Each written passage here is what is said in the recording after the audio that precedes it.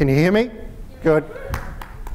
Hey, so let's talk about mobile. Let's talk about New Zealand. New Zealand is roughly split 50-50 between Telecom and Vodafone. That might have changed considering the last 4 weeks. 2 degrees is the Stewart Island. There are more mobile phones than people in New Zealand. In the world, there are 4.6 billion phones and only 6.8 billion handsets. But for every 1 person with a credit card, there are 2 with a mobile phone. And there are more households with a mobile phone than there are with a television. 70% of people sleep with their mobile phone next to their bed. It's that personal. 40% of people would rather lose their wallet than their mobile phone. It's an incredibly personal device. It's also immediate.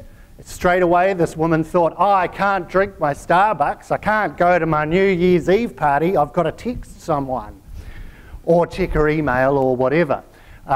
It's also convergent. It's not just a phone anymore. It's also a camera phone, not a camera stuck to a phone.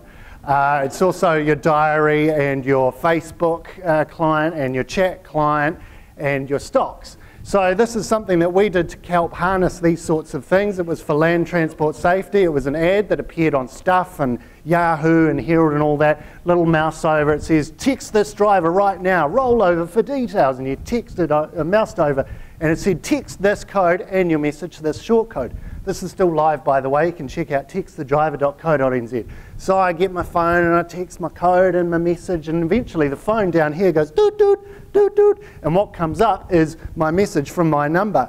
But you've crossed over into the other lane and a car comes and crashes into you, and then you're static and lost signal and what have you, and you get a text message back saying distracted drivers are dangerous drivers.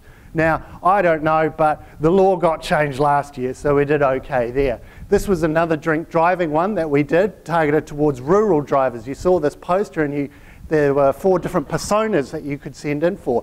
Basically how it worked was that you're out, you're having a few beers with your mates, and you get a bit concerned about one of them's drinking habits. He's not right to drive, so you text their number and one of the characters' names to a certain code. They get a message saying, hi, it's the surgeon here. If you're going to crash, protect your ass, because I'm going to do skin grafts from your bottom.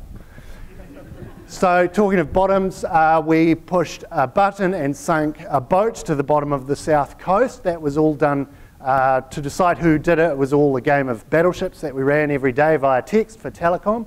This is a green screen situation. We had advertising a new display at Te Papa where you stood in front of a green screen, sent your picture in, and you got a pixed back with you and the background, New Zealand background comped in, and then you could send that to your friends and what have you. This was a hot or not type application we did for Optus in Australia, where you pixted yourself in or you sent a video and people were able to vote whether you needed fame or shame. There was also one related to So You Think You Can Dance, a dance-off one. For the Air Force, what we've done is there's boring text recruitment type things there, but we also did an exciting scavenger hunt on the mobile web. So you went to different websites to find out what the numbers of their runways were up north. These are QR codes. At least one person here has a QR code on the back of their jacket. That's a 2D barcode. You're going to see more of these everywhere. They'll take you to a mobile website or give you text information. You find them on gravestones in Tokyo and on real estate thingies. Eric Schmidt, he's the CEO of Google, betting high on mobile. Mobile is the answer to everything, he said the other day. They're rolling out 60,000 mobile phones every day with the Google Android OS on it. This woman here is one of the Americans who are there's more time spent on the mobile Facebook page than the desktop Facebook page.